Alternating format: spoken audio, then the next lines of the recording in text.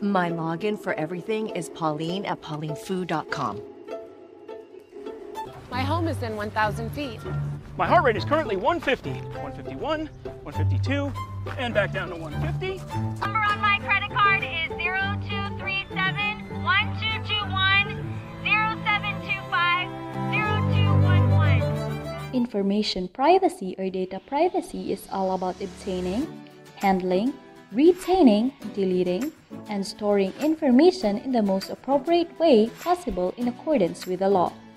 Privacy concerns exist wherever personally identifiable information or other sensitive information is collected and stored in digital form or otherwise.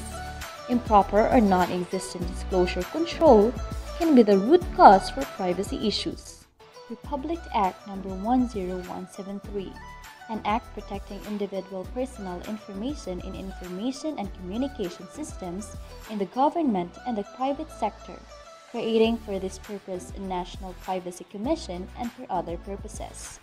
This act shall be known as the Data Privacy Act of 2012. It is the policy of the state to protect the fundamental human right of privacy of communication while ensuring free flow of information to promote innovation and growth.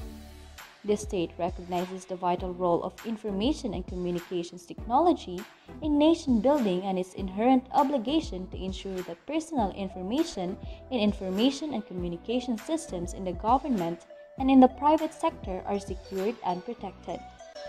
Your privacy is valuable and worth protecting. Here are some tips to protect your privacy. First, know your rights. Second, read privacy policies and collection notices. Third, always ask why, how, and who. Fourth, check your credit report. Fifth, protect yourself online. Sixth, be aware of your mobile security. Seventh, use security software.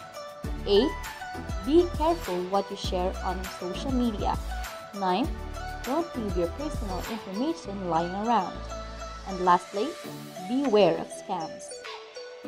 The challenge in data privacy is to share data while protecting personally identifiable information. It is important to be cautious of what is being said over the internet and what information is being displayed. If you care about your privacy, you need to actively protect it.